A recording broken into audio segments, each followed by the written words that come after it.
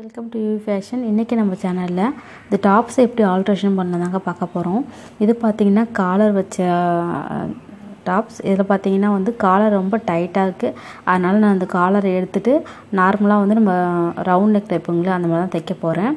அது மட்டும் இல்லாமல் இதில் கை பார்த்திங்கன்னா வந்து ஃபுல் ஹேண்டாக இருக்குது.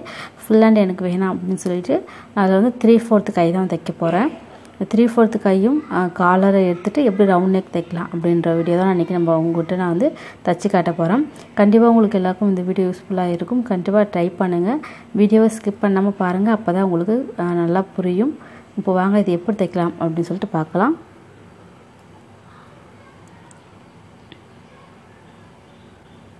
அது ஃபஸ்ட்டு பார்த்திங்கன்னா நம்ம நார்மலாக சுடிதார் கட் பண்ணுவோம்ல அது மாதிரி 2ஆக மடித்து போட்டுடணும். 2ஆக மடித்து போட்டுட்டு கை ஷோல்டர் எல்லாம் ஈக்குவலாக ரெண்டும் இருக்கா அப்படின்னு சொல்லிட்டு பார்த்து நல்லா செக் பண்ணிக்கிங்க.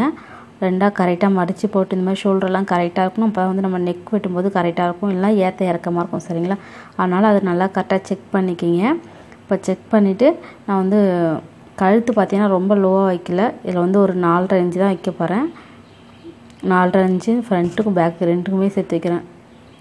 நீங்கள் வந்து ஃப்ரண்ட்டுக்கு கம்மியாக போதும், பேக்குக்கு இன்னும் கொஞ்சம் அதிகமாக வேணும். தனித்தனியாகவும் கட் பண்ணலாம். நான் வந்து ஒரே அடியாக கட் பண்ணலை.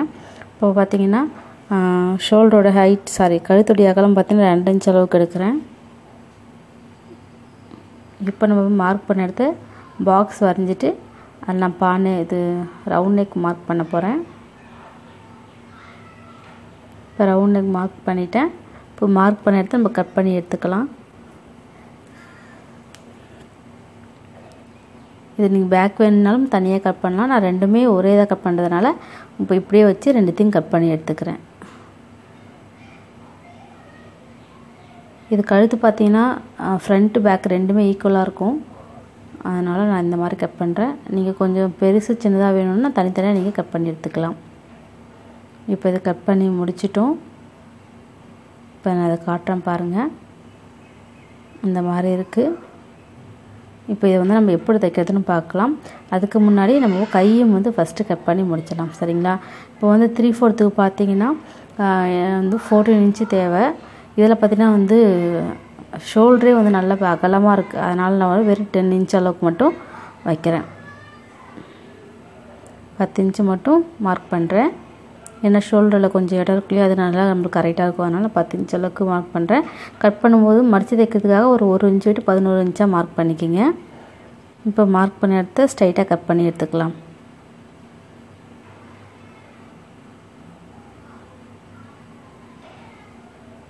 இப்போ இதை கட் பண்ணிட்டோம்.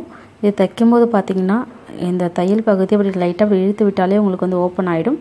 இந்த மாதிரி ஒரு 2 மடிப்பு மடித்து தைச்சா ஃபினிஷ் ஆகிடும். இப்போ இது எப்படி உங்களுக்கு தைக்கிறதுன்னு நான் காட்டுறேன் பாருங்கள். இப்போ பாருங்கள். இப்போ இதை நம்ம ஃபினிஷ் பண்ணி முடிச்சிட்டோம். இது காலர் பகுதியில் வந்து ஓப்பனாக இருந்துச்சு. இது வந்து ரெண்டுத்தையும் ஜாயின் பண்ணி ஸ்ட்ரைட்டாக ஒரு தையல் போட்டிருக்கேன். வேறு ஒன்றையும் பண்ணலைங்க. இப்போ இது கழுத்து தைக்கிறதுக்காக நம்ம கைப்பக்கம் கட் பண்ணிங்கள அந்த பீஸ் வந்து மீதி இருக்கிற பீஸை கட் பண்ணதை நான் அந்த மாதிரி சின்ன சின்ன பீஸாக கட் பண்ணி ஜாயின் பண்ணி வச்சுருக்கேன். இதை வந்து நம்ம கழுத்துக்கு வந்து துணி கொடுத்து திருப்பி தைக்கிறதுக்காக இந்த பீஸ் கட் பண்ணியிருக்கேன். இதை ஒரு சின்ன மடிப்பாக மடித்து நம்ம ஃபஸ்ட்டு ஷோல்டர்லேருந்து ஜாயின் பண்ணலாம். ஷோல்டர்லேருந்து இப்போ நான் கரெக்டாக அந்த ஷோல்டர் எங்கே இருக்கோ அந்த இடத்த வச்சு ஒரு 1/4 இன்ச் அளவுக்கு நம்ம இப்போமே தைப்பிங்கில் பைப்பிங் பண்ணுவோம் இல்லையா அந்த மாதிரி ஒரு 1/4 இன்ச் அளவுக்கு தையல் போட்டு ஃபுல்லாக லைன் ஃபுல்லாக கழுத்தில் ஃபுல்லாகவே தையல் போட்டு எடுத்துக்கலாம்.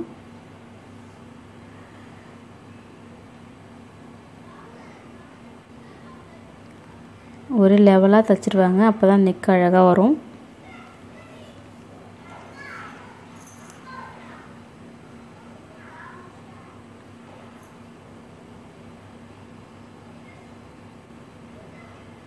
இப்போ நம்ம வந்து நெக்கு ஃபுல்லாகவே வந்து அந்த 1/4 இன்ச் அளவுக்கு 1/4 இன்ச் அளவுக்கு தைச்சிட்டு அதுக்கப்புறம் திருப்பி பைப்பிங் பண்ண போகிறோம். பைப்பிங் பண்ணுறதுலாம் பண்ணுங்கள். எல்லாம் மடித்து நீங்கள் அப்படியே உள்ளே ஃபுல்லாக துணியை உள்ளே ஃபுல்லாக தள்ளணுன்னாலும் அழகாக தள்ளிட்டு தைச்சிக்கலாம்.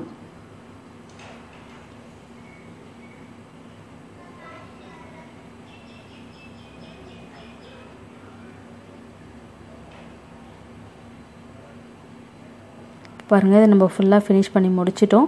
இப்போ எல்லா சைட்லேயும் அந்த கார்னர்லாம் கட் பண்ணி விட்டுங்க. நம்ம மடித்து தைக்கும்போது அப்போ தான் வந்து அழகாக ஃபினிஷிங் வரும். அந்த சுருக்கெல்லாம் இல்லாமல் இருக்கும். இந்த மாதிரி கழுத்தோடைய எல்லா பகுதியுமே நீங்கள் கட் பண்ணி விட்டுட்டு இப்போ தைக்க ஆரம்பிக்கலாம். இப்போ கட் பண்ணி முடிச்சாச்சு. இப்போ அதே ஷோல்டர்லேருந்து நம்ம கரெக்டாக எடுத்து மடித்து தைக்கலாம். ஃபஸ்ட்டு ஒரு சின்ன மடிப்பு மடிச்சிக்கிங்க. அதுக்கப்புறம் இருக்கிற எல்லா பீஸையும் உள்ளே தள்ளிட்டு அந்த கழுத்து நெக் மட்டும் தான் வெளியில் தெரியணும். நம்ம ஜாயின் பண்ணுற துணி வந்து வெளியில் தெரியக்கூடாது. அந்த மாதிரி ஃபுல்லாக துணியெல்லாம் உள்பக்கமாக தள்ளிட்டு நம்ம தையலை போட்டு எடுத்துக்கலாம். ஒரு மடிப்பு மடிச்சுட்டு அந்த நெக் ஃபுல்லாத்தையும் உள்ளே தள்ளிடலாம். நம்ம ஜாயின் பண்ணுற துணி கொஞ்சம் கூட வெளியில் தெரியக்கூடாது, எல்லாமே உள்பக்கமாக இருக்கணும். அந்த மாதிரி திருப்பி நீங்கள் மடித்து தைச்சிக்கலாம். இந்த மாதிரி நம்ம வந்து நெக் ஃபுல்லாகவே அழகாக தைச்சி முடிச்சிடலாம். ரொம்பவே ஈஸியாக இருக்கும். எல்லோரும் கண்டிப்பாக ட்ரை பண்ணி பாருங்கள். வீடியோவை ஸ்கிப் பண்ணாமல் பாருங்கள். அப்போ தான் வந்து உங்களுக்கு நான் என்ன சொல்ல வரேன்னு சொல்லிட்டு புரியும். பாதியில் பார்த்தீங்கன்னா உங்களுக்கு சரியாக புரியாது. இப்போ நிறைய பேர் பார்த்தீங்கன்னா நம்ம எல்லாம் டாப்ஸ் தான் எடுக்கிறோம். எல்லா டாப்ஸுமே எல்லாருக்கும் வந்து கரெக்டாக ஃபிட்டாக இருக்காது. கண்டிப்பாக அதை வந்து ஆல்ட்ரேஷன் பண்ணி தான் ஆகணும். கண்டிப்பாக இந்த வீடியோ பாருங்கள், உங்களுக்கு எல்லாருக்கும் ரொம்ப யூஸ்ஃபுல்லாக இருக்கும். இப்போ நம்ம வந்து நெக்கை வந்து ஃபினிஷ் பண்ணி முடிச்சிட்டோம். பேக் சைடு ஃப்ரண்ட் ரெண்டுமே தைச்சி முடிச்சிட்டோம். பாருங்கள், ரவுண்ட் நெக் அழகாக வந்திருக்கு. நம்ம காலை இருந்த மாதிரி தெரியல, அழகாக ஃபினிஷ் பண்ணி முடிச்சிட்டோம். இப்போ பார்த்தீங்கன்னா கையை வந்து தைக்கிறதுக்காக லைட்டாக பிரித்து விட்டுட்டு ஃபஸ்ட்டு ஒரு 1/4 இன்ச் அளவுக்கு ஒரு மடிப்பு மடிச்சுட்டு அதை திருப்பி நம்ம ஒன்றா மடிப்பு மடித்து தைக்கலாம்.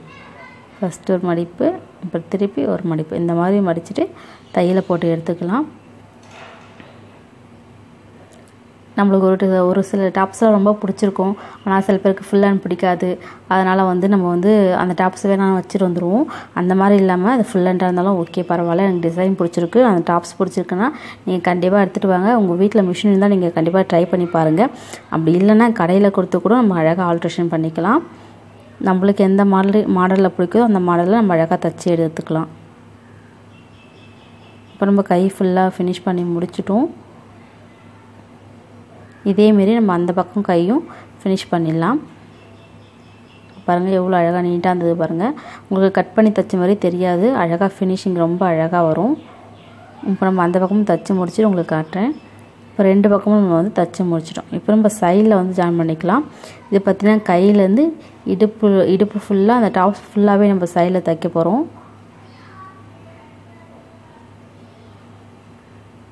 உங்களுக்கு அளவு தெரிஞ்சால் அப்படியே வச்சுக்கோங்க. இல்லைனா உங்களுடைய அளவு சுடிதாரை எடுத்து நம்ம தைக்க போகிற டாப்ஸ் மேலே கரெக்டாக போட்டுக்குங்க. அந்த இடுப்பு சுற்றல் எங்கே கரெக்டாக அந்த ஷோல்டர்லாம் முடியுதோ அந்த இடத்துல லைன் பண்ணிக்கிட்டிங்கன்னா நீங்கள் அப்படியே அழகாக மார்க் பண்ணிவிட்டு அது மேலே தைச்சிட்டு வந்தால் உங்களுக்கு அழகாக வந்துடும். சரிங்களா?